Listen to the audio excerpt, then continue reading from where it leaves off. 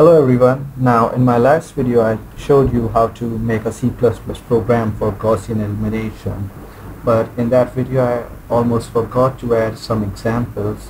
I did use one example and we got the correct answer, but just in case you were wondering if the program even works that I taught you or explained to you.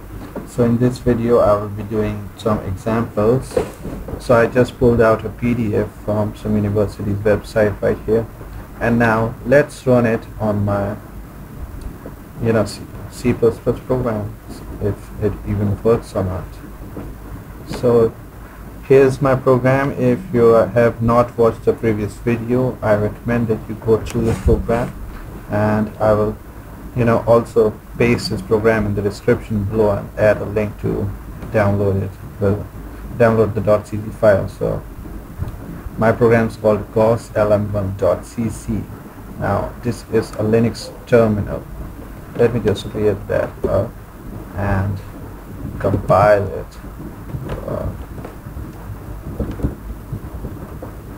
And hopefully it works correct. So here it is asking me to enter the number of equations, and let me just make things a little bit better.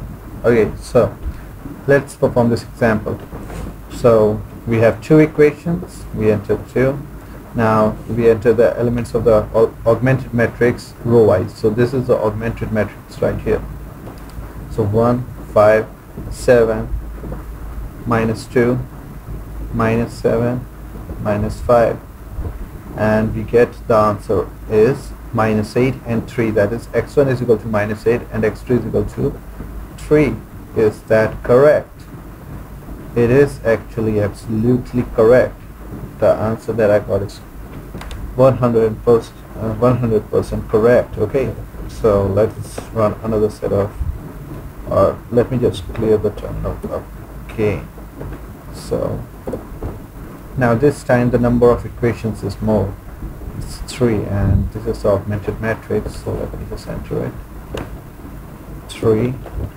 Now enter the elements of the augmented matrix row wise. That's the key term here. So 0. Okay, instead of entering the elements on separate lines, let me just use the tab key to enter the elements row wise. Okay, increase the size.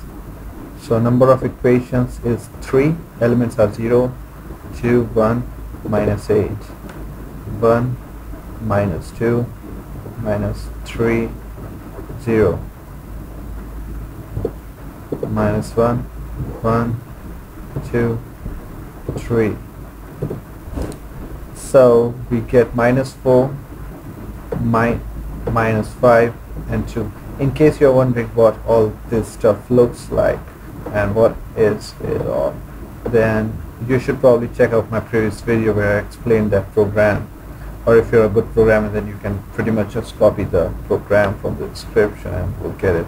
So let's verify if this result that we got is correct, and here's the answer: -4, -5, and 2, and we are getting the similar or exact same answer. So our program really works, I guess.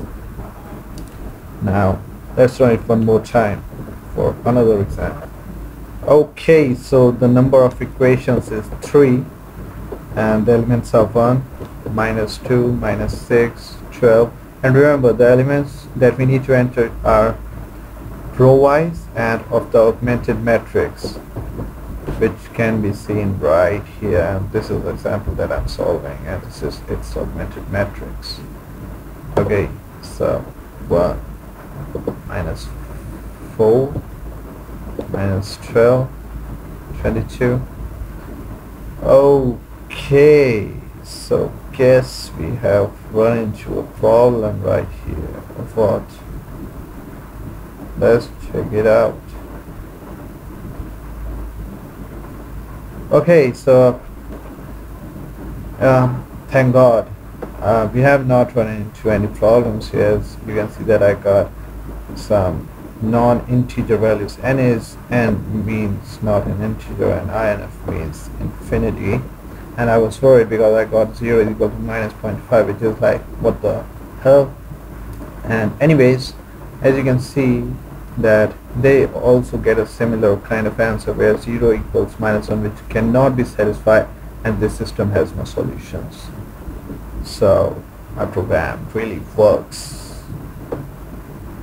Okay, so no more examples now. I hope you found this video useful, and now you should know that, you know, I made this program and it runs, and you can copy it if you want. You can extend it and, you know, use it for yourself. So let me just go over this program once so that you can pause the video and have a better look at it. If you want to understand what I have done, you can check out my last video and take some notes from there. And hope you liked it. If you liked it, don't forget to press the like button, and also subscribe me if you are into this kind of stuff like numerical analysis programs, because chances are that you are taking numerical analysis or numerical methods course that you looked upon this video, or linear algebra for that matter.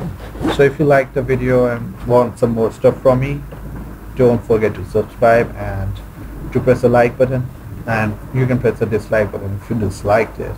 Anyways, here's the entire program, and you can just pause at any moment and have a better look at it. Okay, thanks. That's all for today. Bye bye.